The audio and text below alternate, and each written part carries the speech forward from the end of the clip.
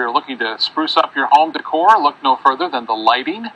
Today's At Home with Marsha Fottler has some fresh ideas on custom lampshades. After a 20-year career in political fundraising in Washington, D.C., Linda Daniel moved to Sarasota permanently 3 years ago, rented a wonderful little vintage cottage near Burns Court, and decided to follow her artistic passion, which is making lampshades, custom lampshades. Linda, how did you get into it? Well, I had enough of politics in Washington, D.C. I had always loved lamps and lampshades. I always had beautiful lamps with funky shades on them.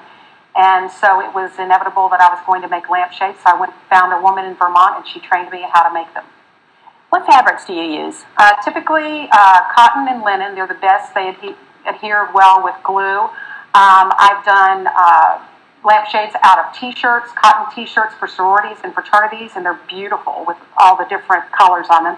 I've also even made, one of my friend's fathers passed, and she had me make nightlights for her siblings for Christmas out of his shirts. So people bring fabric to you, or they can purchase fabric from you, or you can source fabric if they don't have it. What's the price range of your lampshades? The chandelier shades are $85, and they go up to $300 or $400. The typical shade, like a large drum shade, is $175. And who do you work with mainly? I work with the general public. I work with interior designers. I work with stagers. Stagers, it's a big one.